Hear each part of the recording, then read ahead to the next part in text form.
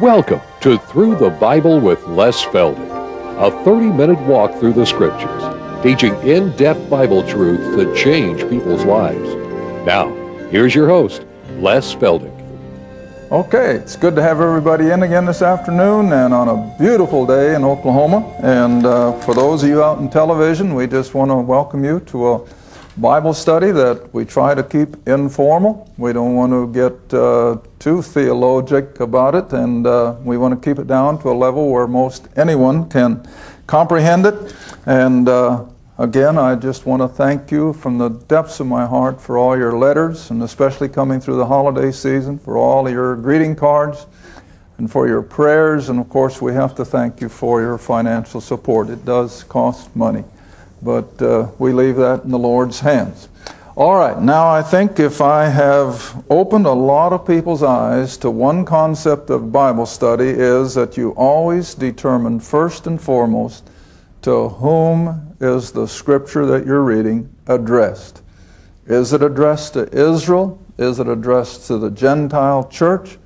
And that just solves a multitude of problems. Now, we're in the little letter of James, and we'll be going on in the days ahead through the other little, what we call Jewish epistles, James and 1st and 2nd Peter, 1st, 2nd, and 3rd John, Jude, and Revelation. And those are all primarily written to the Jew. Now, if you'll come back with me to James chapter 1, verse 1, just for a little review and to make the point that these little letters are not written to the Gentile church like Paul writes Ephesians and so forth to us, where he says, Paul, an apostle of Jesus Christ, writing to you Gentiles. No. Here we got just the opposite. James says, a servant of God and the Lord Jesus Christ, to the 12 tribes. Now, language can't make it any plainer than that.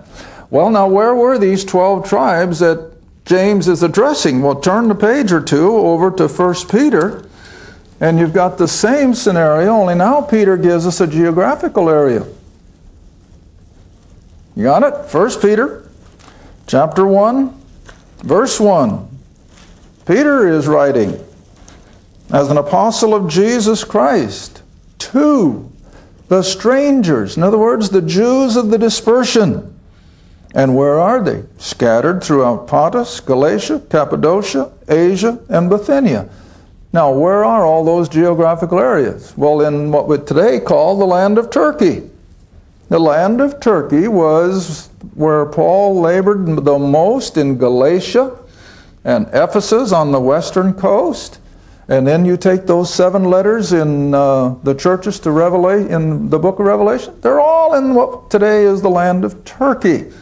Now, the reason that so many of these Jews are being written to in that area of the world is going back to Christ's earthly ministry, that those Jews who had become believers that he was the Messiah, of course, were incorporated in what we call that Jerusalem assembly. And then after Christ ascended back to glory, Peter and the 11 keep on preaching to the Jews in the area of Jerusalem and Judea. And that Jerusalem assembly of Jewish believers grew and grew to where it was probably several thousand, because you know what, 3,000 on the day of Pentecost alone. And then in comes old Saul of Tarsus with his intense persecution. And so what happened to those thousands of Jews in Jerusalem? They scattered for their life. And evidently the biggest percentage of them went up into Asia Minor, or what is today Turkey.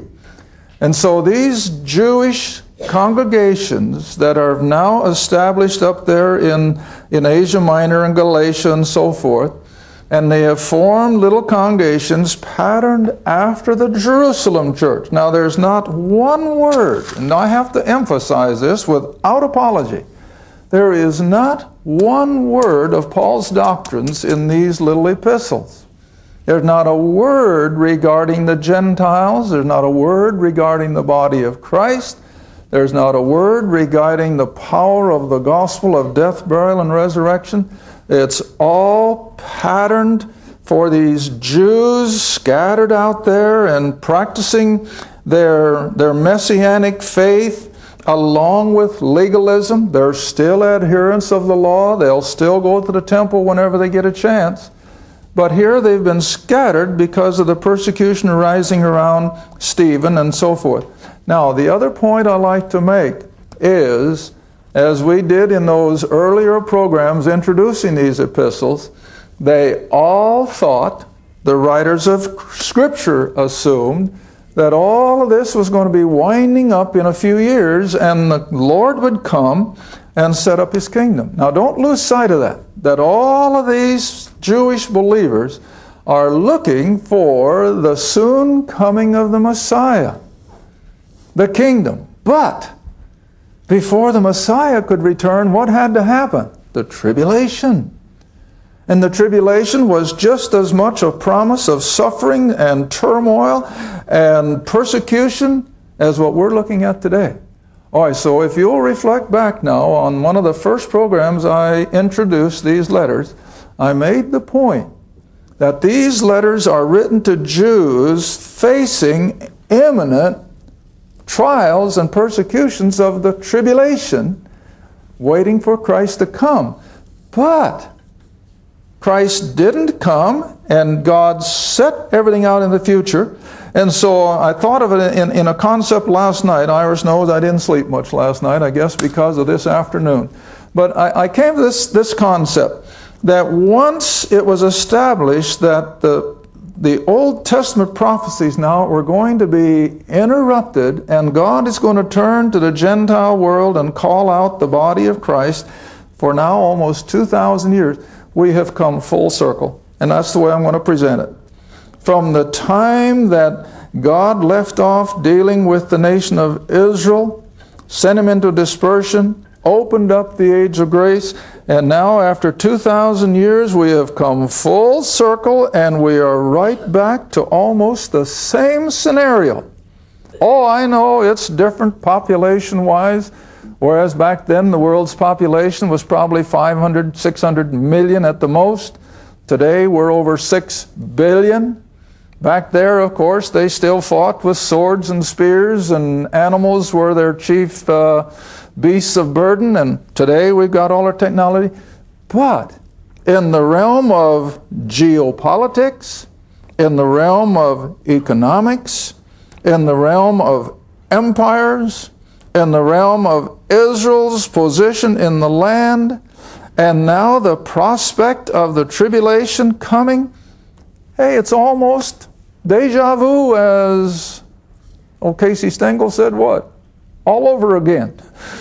Deja vu, all over again. And so now these letters are so appropriate for Jews who will be Messianic believers as the tribulation approaching. And so these, you watch for it. The reason I'm doing all this is so as we go on through it now, you can see what I'm talking about, that there's this constant reference to the law, there's this constant reference to get ready for pressure. Get ready to suffer for your faith. Well, yes, they were in that scenario back there in the Roman Empire, and now we're right back again. I hope you're watching Western Europe. You know, I've been telling my classes for 30 years, watch Western Europe. That's your revived Roman Empire. And out of that revived Roman Empire is going to come all the events associated with the Antichrist and the tribulation and so forth. Now, I've got a gentleman, I've referred to him before, and Charles must spend hours in some big library, and he sends me clippings from newspapers from all over the world. And he sent me one the other day that just almost made me hit the ceiling, because over the last couple years, when the European community has now been expanding from the 10, 12, 14, 15, and last week another bunch was added to it. And I suppose a lot of people thought, well, Les was wrong. He thought the 10 nations of the beginning of the Club of Rome and so forth was going to be the 10 toes of Daniel, but it can't be because now there are almost 20. This is what he read. He sent me an article out of the Financial Times in London. And this big wheel in the European community said, oh yeah, we're growing in numbers. But he said, we will always rest on the 10. And isn't that exactly what I've always said? I said, I don't care how many nations go into the European community. The original 10 are going to be like veto power in the United Nations. And so watch Western Europe as well as the Middle East. And so here we come. I'll repeat myself. We have now come full circle. And here we are, Israel back in the land. The Roman Empire is reappearing. And the whole, like I said, the geopolitical and the economic and the religious systems and everything are almost back to where we were. On a grander scale, of course. Far, far more people involved. But in generalities, it's almost deja vu. All right, now with that as another rehearsal of the introduction, James chapter 1, and let's jump at verse 22. Jerry's got verse 24, which is all right. Now, for those of you watching the program out on television, if you're interested in today's programs or so forth, it'll be in book number 53. Book number 53. I thought of it, didn't I, Annie? Okay. Now back to James chapter 1, verse 22. Now watch the language. Oh, what a difference from Paul's epistles of grace. James says, "Be ye doers of the word, and not hearers only, deceiving your own self." All right, now let's go all the way back to Exodus. All the way back to Exodus, chapter 19.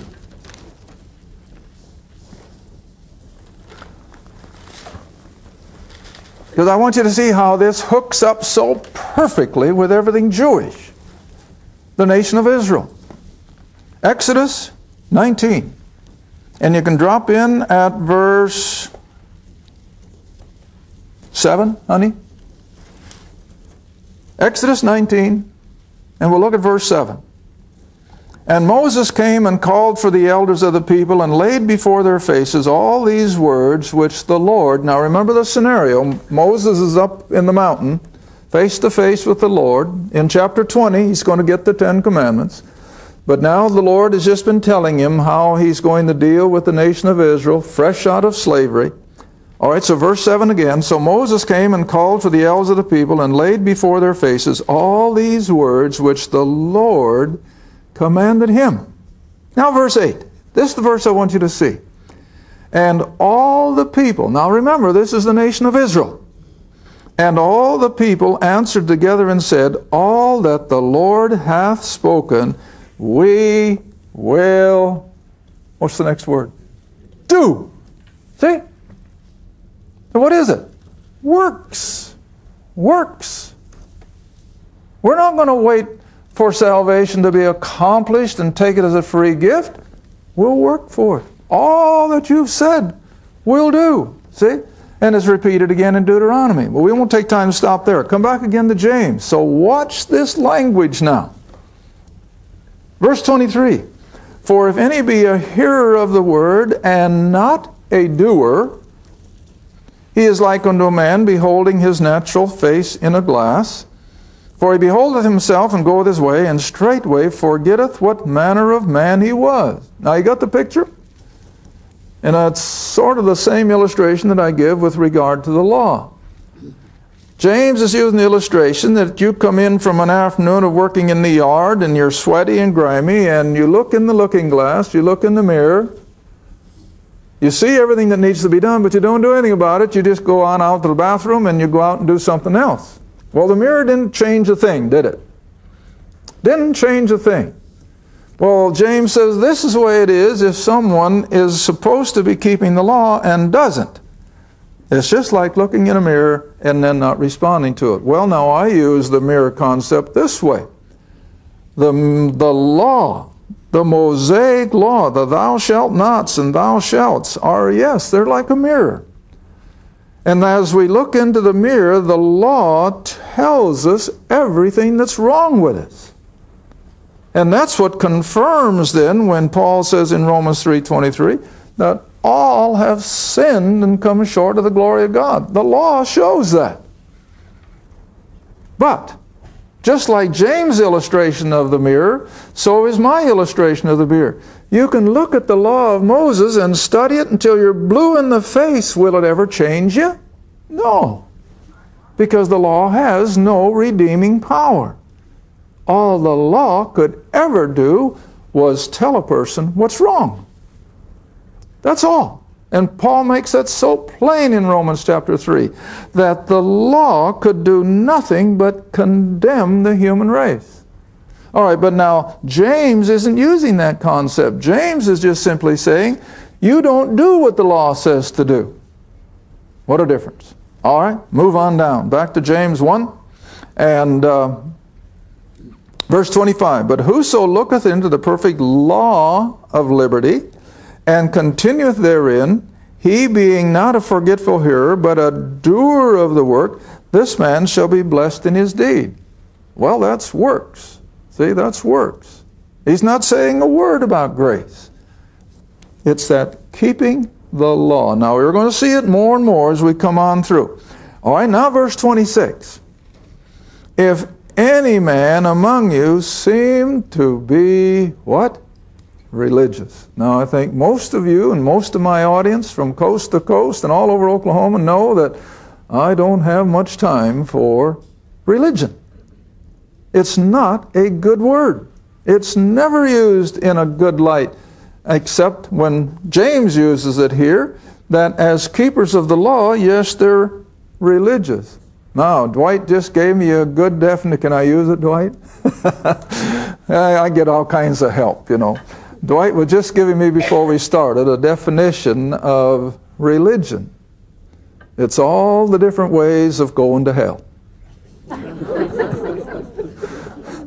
Well, you know, that's about it. Because most religion is doing exactly that. It's just simply leading people the wrong direction. You know, and something like this came up in one of my letters, and all I did, you know, I try to keep them short because I write in longhand yet, and I write back as short, as to the point as I can, and I just wrote back to this individual, too many people are being Pied Pipered. Man, I thought everybody that had been to grade school knew what that was, but the gentleman wrote back again, and he said, I don't get what you're driving at. Well, I called him then. And haven't you ever heard the story? I think it took place in Europe, if I'm not mistaken, where the Pied Piper pied the pipes, and what did he do? He led, I think it was rats, wasn't it? Yeah, he led the rats all down into the river. Just literally hypnotized them. Well, you see, that's what most of religion is doing to people today. They're Pied Pipering them. Oh, it sounds good, it appeals to the flesh, and they're following them like a bunch of dumb rats. Sad, but so true. All right, now, so James is using this legal approach that if you're going to look at that perfect law of liberty, let it have an effect on your life. But Paul teaches us that the law has no power to change your life. And so here again is where I can, without apology, say James knows nothing of Paul. And that's why in my introductions I tried to make it clear that James is probably one of the first books written in our New Testament. Matthew might have beat him a little bit, but not much. So James is evidently written before the Spirit even intends him to allude to anything that Paul teaches. You just can't find it in here. I don't care how hard you look. All right, but it's still Scripture. Now, I guess I better use this verse. Come back with me, honey, to Timothy. Timothy, because I don't want people to get the idea, well, Les, if it's that way out, well, why should we even look at it? Well, no, I'm not saying that. For this very reason. 2 Timothy, chapter 3, verse 16. Always remember this, that even though I may maintain that this isn't written to us, that doesn't mean it's not profitable. You all got it? 2 Timothy chapter 3, verse 16.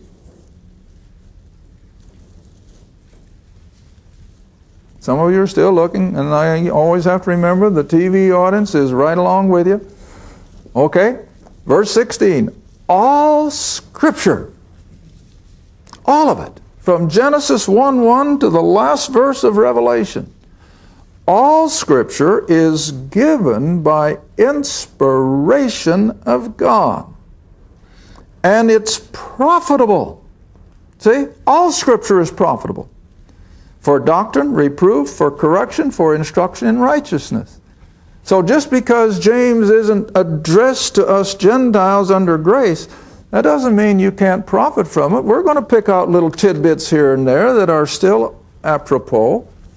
Well, it's the same way with the four Gospels. The four Gospels were Christ dealing with Israel.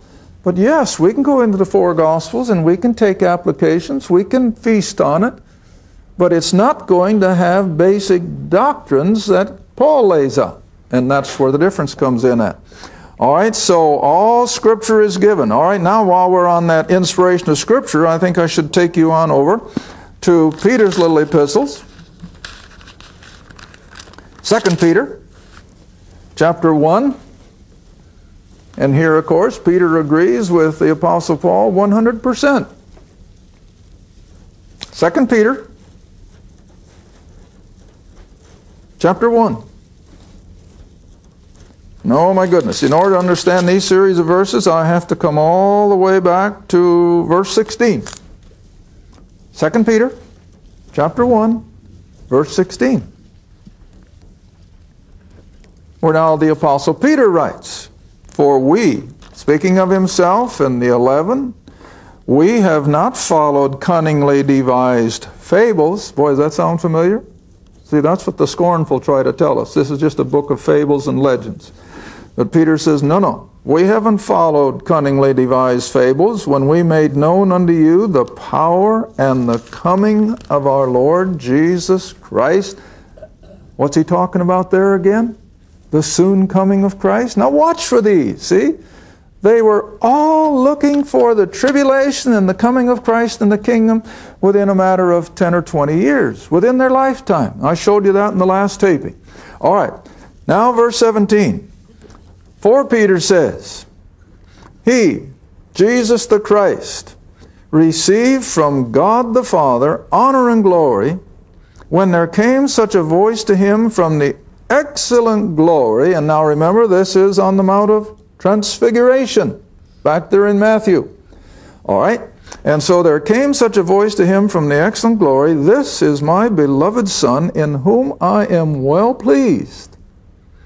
Now Peter says, this voice, the voice from heaven, this voice which came from heaven, we heard when we were with him in the Holy Mount. That is the Mount of Transfiguration.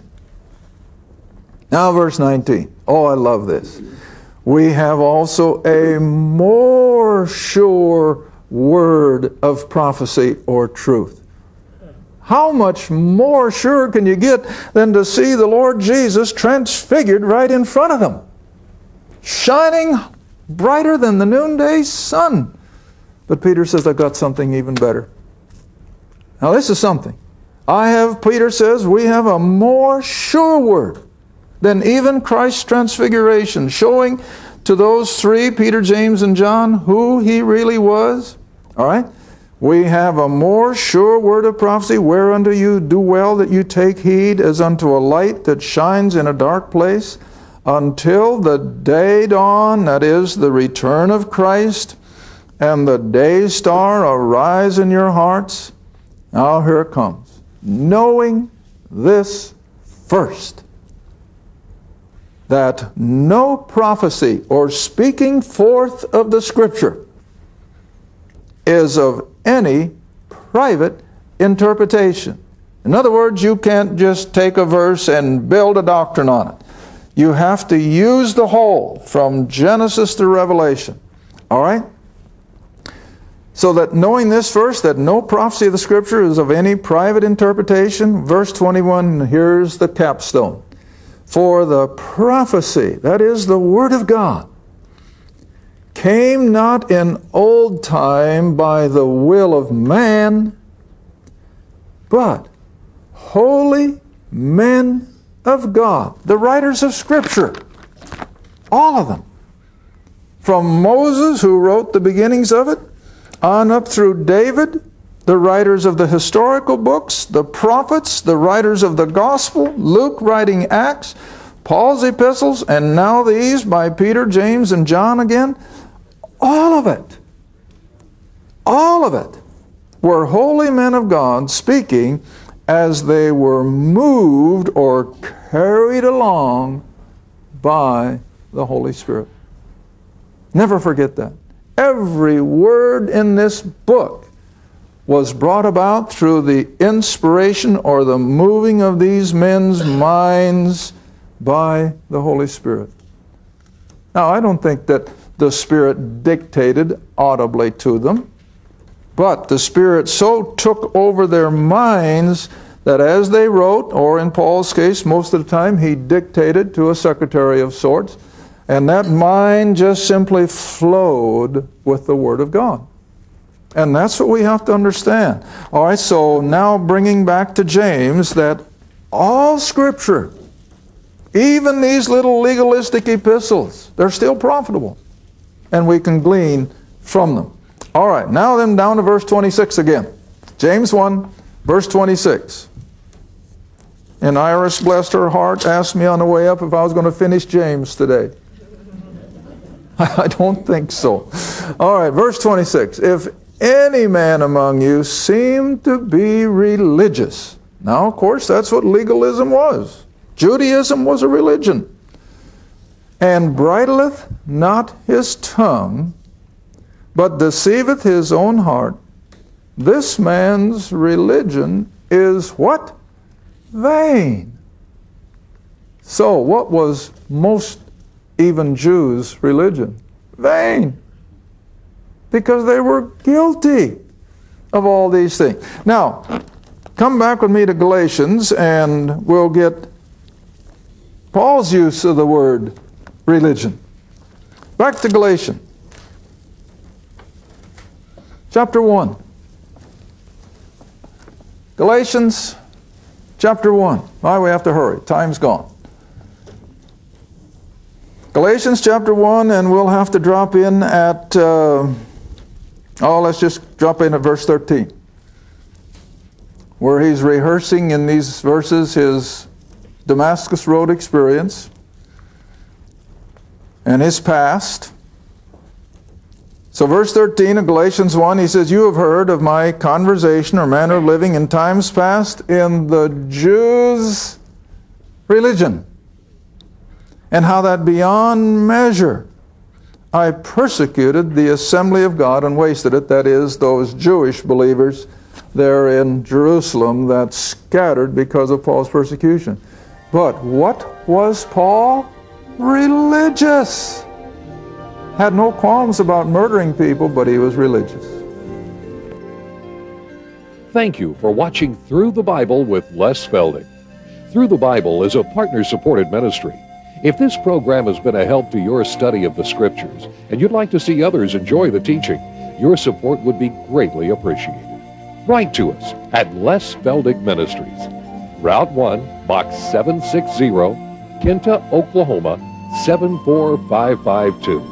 Or call 1-800-369-7856. Remember, all programs are available in printed form, audio cassette, and videotape. Be sure to tune in next time to Through the Bible with Les Feldick.